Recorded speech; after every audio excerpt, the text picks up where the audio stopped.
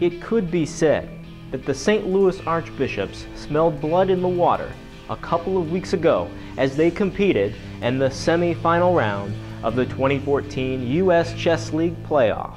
There were no draw odds in this occasion. In fact, if the match went 2-2, the tiebreak gauntlet would be enacted. That's exactly what happened. St. Louis was successful on the first two boards as Wesley So defeated Julio Becerra and Quang Lim defeated Renier Gonzalez. So far, the lineup that we have now for the playoffs is what is working, but we also have reserve grandmasters like GM Ben Feingold, who is always here giving moral support. Thank you very much.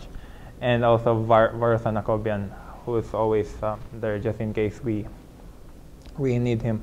But yeah, Spencer Feingold and Matt Larson are great players. They are masters of their own kind, and I'd say that Matt Larson is kind of underrated right now, so it's a good thing for the team just to make it to the average rating. St. Louis couldn't clinch on the bottom two boards, as boards 3 and 4, Matt Larson and Spencer Feingold respectively lost to National Masters Federico Gonzalez and Carlos Gaston Andretta. Yeah, I think I made a mistake early, and then he had a lot of pressure, and I don't know, I never figured out how to equalize and diffuse the pressure, and just went downhill from there.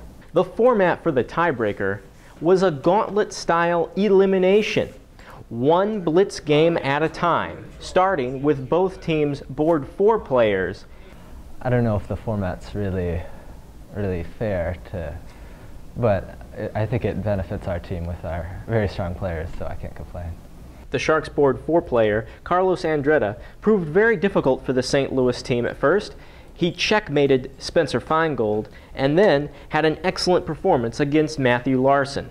St. Louis only had 2 players left to the Sharks' 4. Quang Lim stepped up to the plate and showed why he is a grandmaster. Quang Lim defeated Carlos Andretta, rendering the score back closer 2-3. Quang Lim evened the score after defeating Federico Gonzalez. Now, only the top 2 board players from both teams remained. Quang Lim took white against the Miami Sharks' Renier Gonzalez. With a draw, both players are eliminated. And so, Wesley So of St. Louis took black against Grandmaster Julio Becerra of the Sharks, board 1 versus board 1. Wesley So got the victory, the sole survivor, to get us through to the final round, where we meet the Dallas Destiny.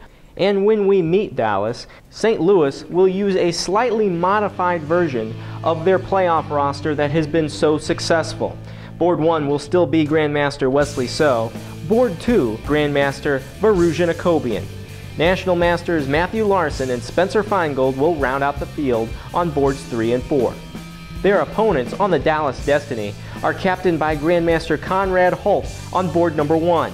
Boards 2 through 4 include International Master Jeffrey Zhang and National Masters Francisco Guadalupe II and Karthik Ramachandran. Be sure to catch the games on the Internet Chess Club. The action begins at 7:20 p.m. Central Time. The Archbishop's own Ben Feingold and Jacob Wilkins will have the call as we stream commentary live here from the St. Louis Chess Club at stlouischessclub.org.